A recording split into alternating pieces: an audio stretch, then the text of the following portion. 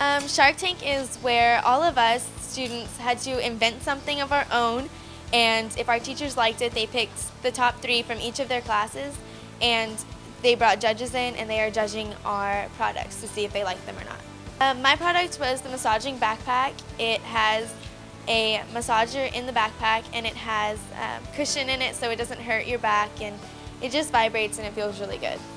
The judges, they're really kind and polite. It's a little bit scary to be in front of the people you don't know, and they're judging you and they're just telling you your opinion and what they think about it.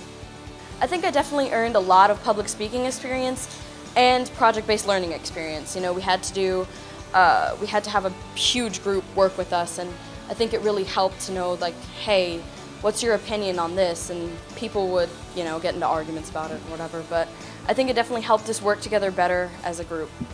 I think it's a good experience because, like I said before, it definitely helps your public speaking, since we had to go in front of people we'd never seen before. They're not our teachers, they're people picked out from the community.